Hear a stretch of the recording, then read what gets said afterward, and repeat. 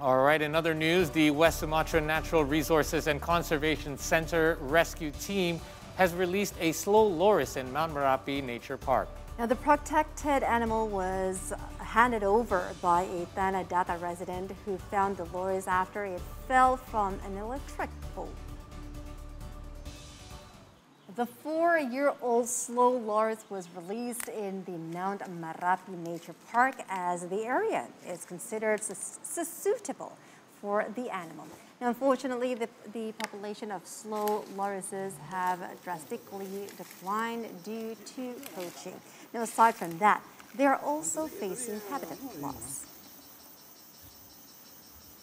Kukang di Sumatera Barat habitatnya memang memanjang ya, dari Sumatera, dari mulai Lampung hingga Aceh itu terdapat kukang. Nah, kebetulan di Sumatera Barat ini hutannya masih bagus, terutama di wilayah Barisan. Sepanjang Bukit Barisan itu dari mulai TNKS, SM Barisan sampai ke CA Maninjau itu masih sangat banyak kukang.